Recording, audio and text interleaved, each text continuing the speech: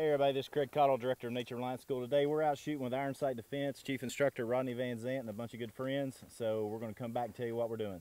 Thanks for joining us.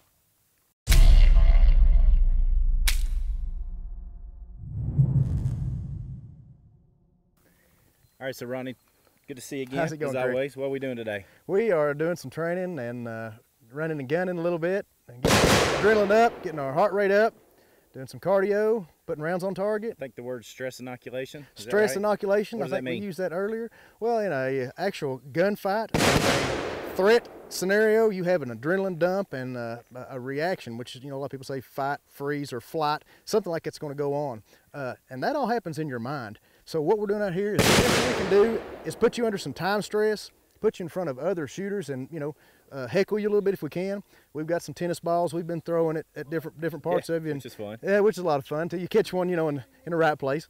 But it really kind of amps it up a little bit. We've actually done some basic math to work us out on some targets, and also we've been singing our ABCs all morning long. Yeah, there you go.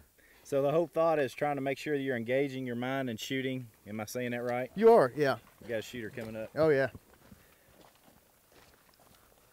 So in that regard, why are you doing the ABCs? Why are we doing that? Well, as you know, when you're doing rifle training or handgun training, you're thinking a lot about putting those sights on target, and you're thinking about your trigger pull and your fundamentals. That's where your mind's at. And what I try to do is put something else in your mind, like keeping up with your ABCs and singing those properly, having an instructor run along with you, and he is calling out what you're shooting and how many rounds you're putting on target.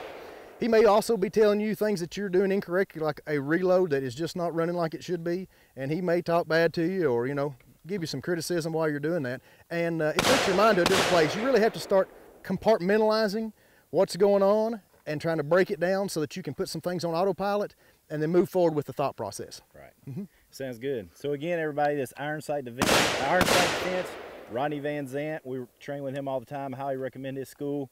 Check us out, Tactical Survival, coming up this fall. Come on, join in. Let's learn together.